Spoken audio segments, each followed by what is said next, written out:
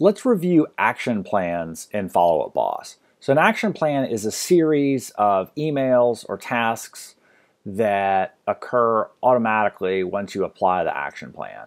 So you'll have to apply it to each contact record. So you're going to have to come into the contact record, go over here to action plans. This one's actually already had one that I just applied and it's paused. So you go here to start a new action plan, you would click here, then select your action plan, and then hit activate. And now you can see over here that that action plan is currently running. And this prior action plan that I had is paused. So you want to be careful to not have multiple plans running at the same time unless it's very intentional.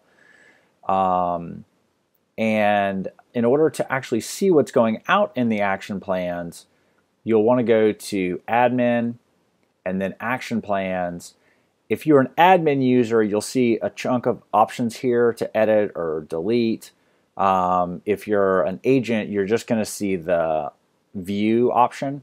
So if you click on the view option, it will show you the time frame. So this is delayed 2 days, and then it sends this email, and then delay for 4 days, and then it sends this email,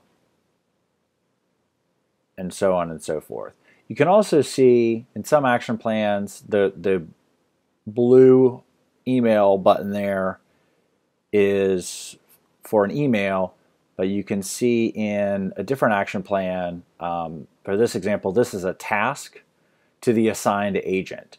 So I think this is a great best practice to add a task at the end of an action plan to let you know, or to let the assigned agent know that that action plan is complete and they should apply another action plan or make a note to follow up or otherwise do something with that lead so it doesn't go into space.